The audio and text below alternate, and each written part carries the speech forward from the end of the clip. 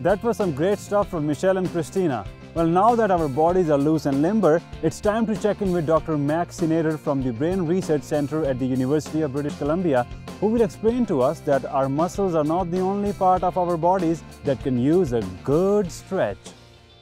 I'm Dr. Max Cynader from the Brain Research Center at UBC. Neuroscience has come a long way in understanding just what the heck is going on between your ears.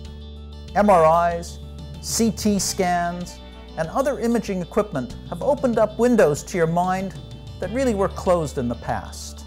One of my compatriots, a neuroscientist called Michael Merzenich, points out that we're getting really good at keeping the body alive well into the 8th decade.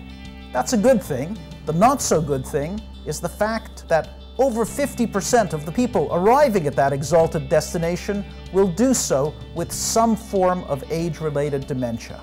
In other words, far too many of us are going soft in the head. This happens because many of us start to coast mentally from about the age of 40 on.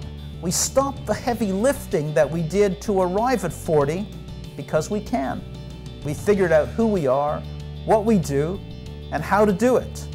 It turns out that far too many of us then turn on the autopilot, kick up our feet, relax, and slide through the rest of our working lives.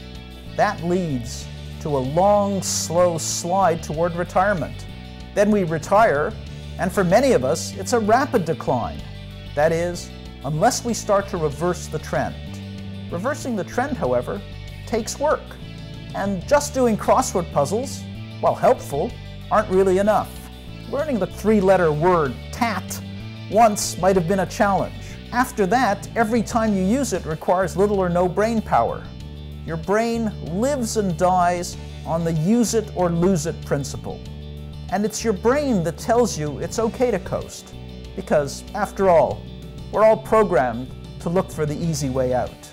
So get off the couch and exercise your brain. Now stretch!